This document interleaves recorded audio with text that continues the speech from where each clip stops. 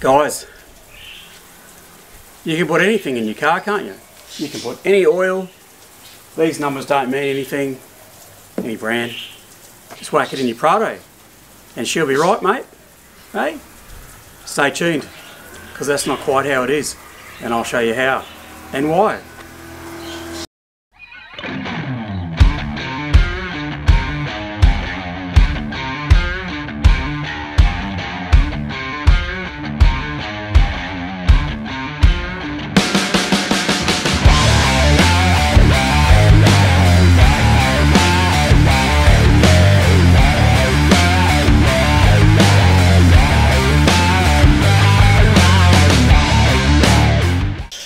Well, if you guys are new to the channel, my name's Mike, and this is Prado 150 out of here. I own a Prado. It's a 2015 model, October build, Prado 150 Turbo, a diesel. Absolutely love it.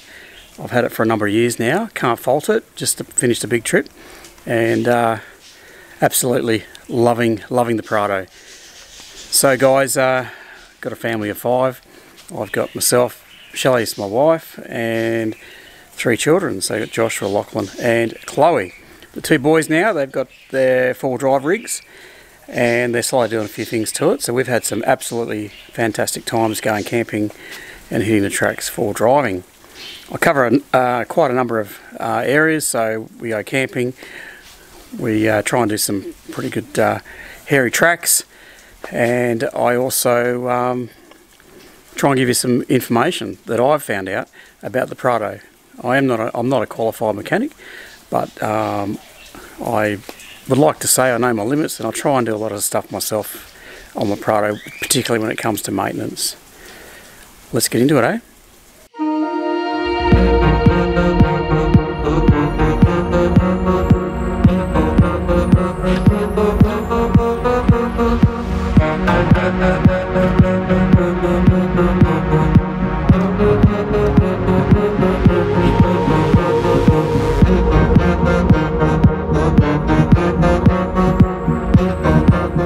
Well guys, here we are, Dan's Automotive. We've got Dan here again now. Now, if you've got a mechanic, you've got to look after your mate. If you want to sweet talk him, look after him, bring him a cup of coffee, or a tea in this case. A cup of tea. And if it's after 5 o'clock, bring him a beer. I think I've done that too before, haven't I? Many times, yeah. Yeah, so how was your tea, mate? Pretty good actually. And it was good timing, was it? It was great timing. You like your tea a bit later in the day, don't you? I do. See, when you get to know your mechanic, you get to know a few of these things. You're becoming pretty good. You've brought me more cup of teas than what my wife makes me at the moment. That's a bit of a worry, isn't it? It is a bit of a worry, yeah. Now Dan, just quickly mate, you've got an addition to the family, mate. A new one, yeah, another one. Yeah, so that's number 2. Wow, yeah. How's that going? Keeping you up at night? Oh, not too bad. Yeah, no, not too bad. I'm not a good sleeper anyway. I'm always doing something, so yeah. It didn't make much of a difference to me. Well, mate, while I've got you here, while I'm bringing you a cup of tea, I thought I'd ask you about oils, mate. Oils just ain't oils, are they? No, and we're talking about the Prado here, the Prado 150. We are. So basically, the way I've always looked at it is there's actually more opinions than there are oils. And I've found that out. Yeah, there's more opinions than oils. So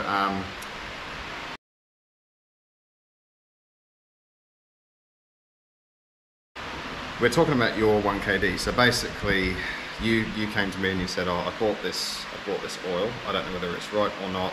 This is what the site recommends." And also, so we'll say what we bought. So yeah. I got the Penrite 540, didn't you? Yeah. 5W40. Yeah. Although that's what's recommended by the manufacturer, and that's what Penrite have decided meets the necessary requirements.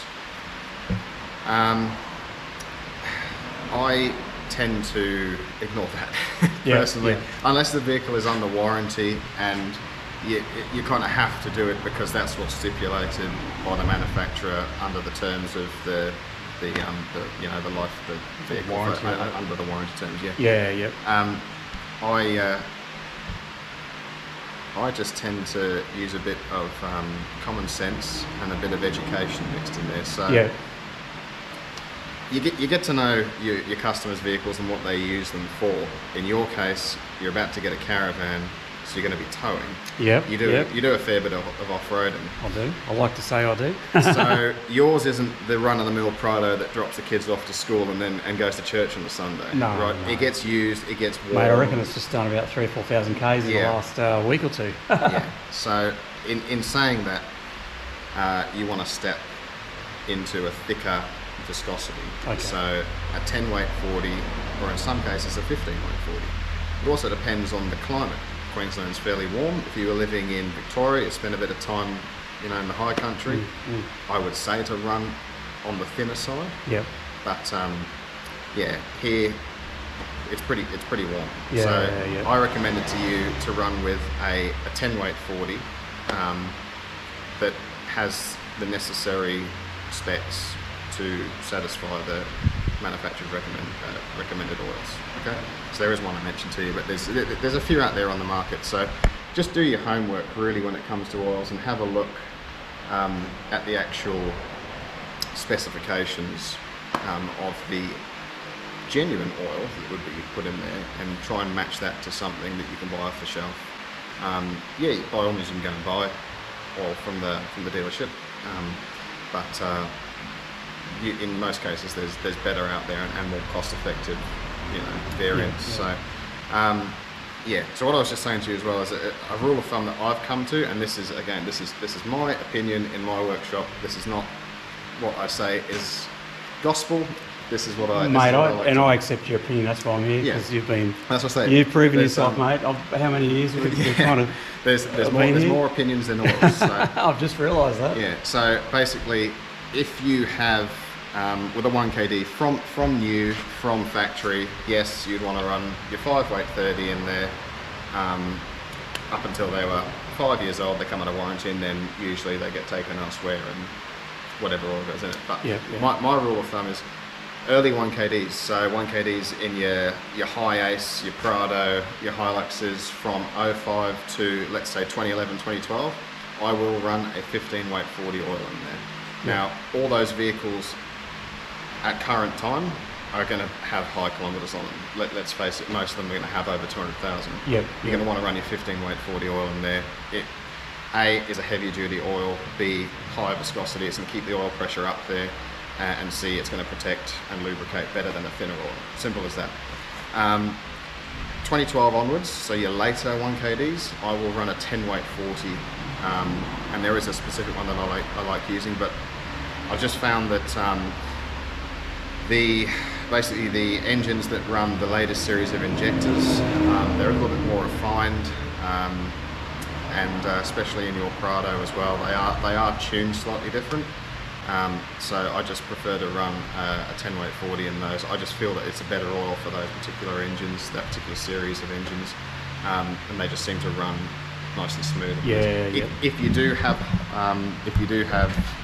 really high kilometres on your later model Prado, Hilux, 1KD, run a 1540 in it. But generally speaking, that's what I work on. 1540 for the earlier ones, 10 weight 40 for the later model ones. 5 weight doesn't come into the picture anymore. It's just simply, it's too thin. It's too thin. It just doesn't have the protective qualities there.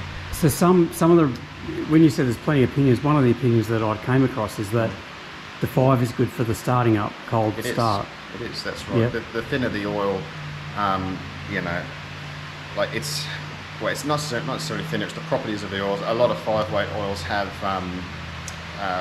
like your Magnatec and that, the molecules are designed to actually cling to all your moving parts. So on startup, it tends to want to prime a bit quicker. But that, in the whole scheme of things, that's not a great benefit. In Queensland, it's not really necessary. And I will say as well, some of it does come down to your oil filter. Like if you run a Ryco filter with an anti-drain back valve, that can help, because you're not having to actually fill that oil filter on startup and prime the oil, the oil system, or prime up the pump basically. So yeah, run a decent oil filter on it as well. Like I do recommend Ryco. They are good, but thinner oils will help a little bit with that in colder temperatures. But like I say, in Queensland, I mean, it gets a bit cool here in the winter, but Yeah. So one more question. Not vital, no. For people like me, Yeah. I like to say I'm I know a little bit. I can do an oil change and a few things on the car. But so what do those numbers mean? So you're talking about 10, 40, 15, 40. What do those two numbers mean? Well, basically it's your viscosity and the weight. So it'll be to do with how thick it is and how easily it flows, basically, right? But there's that these days is kind of not the real vital thing to actually look for. It's your additives within that oil. So you'll have things like GF5, GF6. There's a whole heap of different codes and numbers and things like C1, C2, C3, C4. That's important. That's really important because that's basically the additives that are in that oil that have been specified by the manufacturer to be a requirement for your engine. Don't just pick any, 1540, that'll do. Actually check the specifications and what's in there and what's actually in the oil. Yeah. So that's really, really important on modern diesel engines. Like your older stuff, you literally could just pick an oil off the shelf and go, yep, that'll do. It's 1540. That's what I mean. But modern stuff, be specific. Okay. Check what was actually in your oil that was used in the engines at the dealership, from the manufacturer, and match that with your aftermarket oil, your off-the-shelf stuff. Yeah. Well, there you go. You don't think there's that much, and especially when you think you're doing the right thing. Like I walked into Autobarn and I typed in my rego. It came up with my vehicle. Yeah, it will. First time I've done that, and it said 5W40. 540, yeah. So I went in there and I got my 7 litres of 5W40, and then since then I've had a bit of a moment, I don't know about this. And when I've been using the 1040 mostly. Yeah. And so on your advice, mate, I'm going to take it back because I haven't opened it and go and get the better. The 1040. Yeah, because part of doing your oil change, every 5 is longevity. So you want to put the right oil in there to make it worthwhile changing the oil every. And it all depends on if you're doing it yourself, or not. If you're actually taking it to a workshop to get it done. Again, this is kind of your opinion and your thoughts and your maintenance process for your vehicle. Are you doing it every 5,000? Are you doing it every 10? Are you doing it to manufacturers' recommendations? If you're doing it every 5, which I kind of tend to push people towards that on a lot of their turbo diesels, every 5,000, especially if you're using it, like I say, you're towing or off-road. Run a good oil in it because the engine's working hard. You want to protect it as much as you can. If you're going to stretch it out a bit, just kind of be vigilant. Don't buy a cheap oil. Get something that's actually decent quality that will go. I no matter what diesel engine, I probably wouldn't stretch it out past 10,000. No, if you can help it. I know a lot of them now are 20,000 between service schedules. That's a long time to have oil in there. So. Well, mate, I think I've taken up enough of your time. This has been what do they call it? Ad hoc. Yeah. I've just said, mate, can you give a bit of advice to the viewers there on oils? Because I don't know about you guys, but it does get a bit confusing. It's even confusing for me because you get a new vehicle, a new engine come out, and 1 week you'll look on there and say use this, and then a few months down the track they would have changed that and gone actually use this because manufacturers have changed, as in Castrol for example, they've changed their oil type and they make an oil that suits more a multitude of vehicles. So then you're actually searching for a different oil. Luckily enough here I stock the same oils and I get them over and over and over, and they just send me basically what I put on the order. Or if they don't have that, they send me the equivalent to it. But and another good piece of advice, don't change brands of oil a lot. Yeah, look, I'm guilty of that. stick. Yeah, Once you've found one that you like, stick with it and use that same oil in it continuously. And I did actually have someone the other day that said the complete opposite. They said they've changed brands continuously throughout the life of the vehicle, and they feel that helped. Whether it did or didn't, I don't know. But personally, myself, I like to run the same oil, the same brand, the same viscosity from my first service and follow that through. Yeah. Okay. Yeah. Wow, there's a lot about just oil, isn't there? Yeah. You know, that's been great. So I definitely will go down and change it and get the 1040. Yeah. So no, that's been awesome. Thanks, Dan, for that. That's all right. And I'm sure you got a bit more work to do, haven't you? A little bit. Yeah. Now, one more. I don't know if this will go out before the show, but you're going to be down at the 4x4 show at Brisbane, aren't you? Yeah. I'll be there with my latest build. Yeah. Okay. The Gladiator that I've been building. We'll do a bit of a show on that when you. Yeah. At the moment, when you're ready. At the moment, I will say that there's a few things that are a little bit secret squirrel on it, but yeah. Nice. You'll all be revealed in 2 weeks, because I can't tell people not to look at it when it's on display. Yeah, that's right, you can't. No, that's so right. It's there for everyone to see. Yeah. So guys, if you've probably watched a few of the other videos, but Dan's a good man. He's a good mechanic, trustworthy, and he's certainly provided some good advice just on oils. I mean, that's great. Hopefully, if you guys have the same, bit of confusion there on what to use, hopefully we've kind of iron that out a bit and give us some good advice. It is a bit daunting when you walk into an automotive store and there are shelves. Yeah, and even some of those guys don't know what they're talking about either. And that's half the problem. Unless you are a lubrication technician, it would be really hard to be on top of every single aspect of oils, coolants, and all fluids and additives used in a motor vehicle. It's constantly changing. There's so much out there. That's why I say it's easier to kind of find one, stick to it, and and then buy the same one all the time. You're set then. All right, mate. Well, if you need any help from Dan, you got to book in early, don't you? He's pretty busy.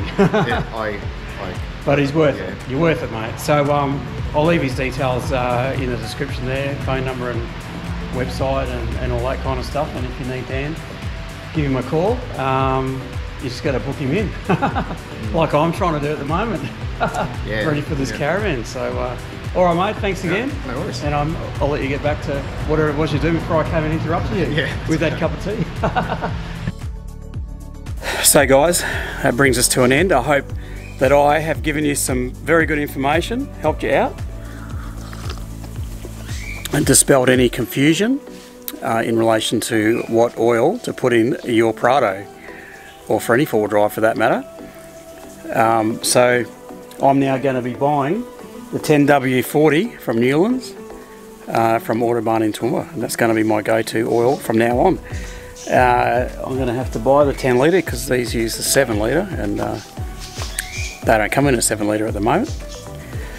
So there you go. I've just completed an oil change. I do mine every 5,000 Ks. And I've been now doing my oil filter every 10,000 Ks.